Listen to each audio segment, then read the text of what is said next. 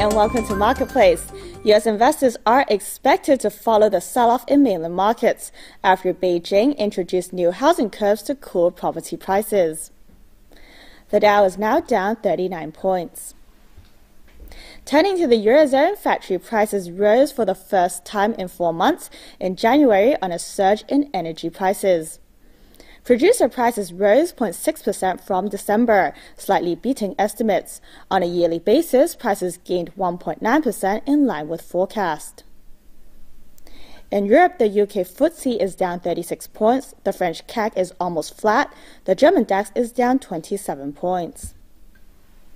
Eurozone investor sentiment tumbled this month due to fears of renewed political uncertainty following Italy's inconclusive election.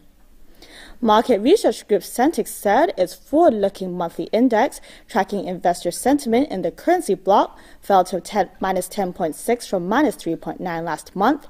Economists had only expected a drop to minus 5.2. The latest figure snapped a 6-month trend of gains. On to company results, HSBC is raising its dividend payout this year, despite posting 2012 profits that missed estimates. Europe's largest lender said profits attributable to shareholders or net profit fell 16.4% yearly to $14 billion. Pre-tax profits dropped 6% to $20.7 billion. A fourth interim dividend of 18 US cents was declared, taking the annual total to 45 cents. The bank announced it will raise the first 3 quarterly dividends this year to 10 US cents per share per quarter, an 11% increase. Its profit slide came after the bank paid U.S. regulators nearly $2 billion to settle money laundering charges. The lender also paid another $1.4 billion fine to British regulators for mis-selling financial products. Moving on to U.S. dollar cross rates, the yen is at 93.46, the euro at 1.30, the Australian dollar at 1.01.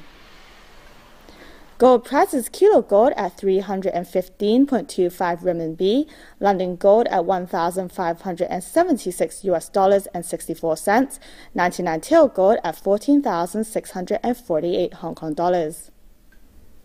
And back locally, the Hang Seng Index plunged 342 points, or 1.5%, to 22,537. And that's Marketplace for tonight. Thanks for watching.